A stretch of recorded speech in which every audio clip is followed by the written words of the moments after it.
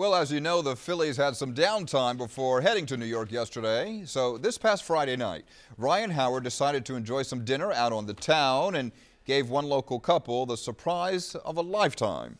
Action News reporter Walter Perez has the story from the Waterworks in Fairmount Park. It was the day Kimberly Hoffman and Micah Hohenstein had been waiting for. We're told Kimberly and Micah simply adore two things: each other and the city of Philadelphia. So they booked their wedding and reception at the Waterworks, and on the place cards they jokingly included the names of famous Philadelphians like Donovan McNabb, Rocky Balboa, and Ryan Howard. And wouldn't you know, one of those guys just happens to show up.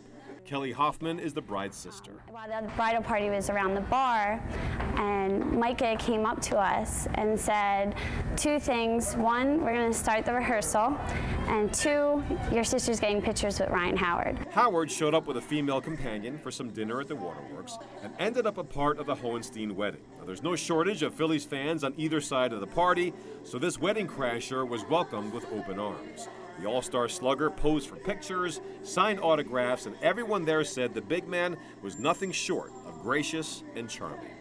He was so kind, and the person he was with was so kind to let us interrupt.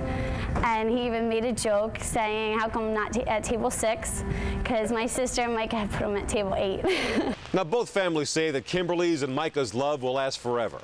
But the Yankees, they say, won't make it past Game 5. Walter Perez, Channel 6 Action News.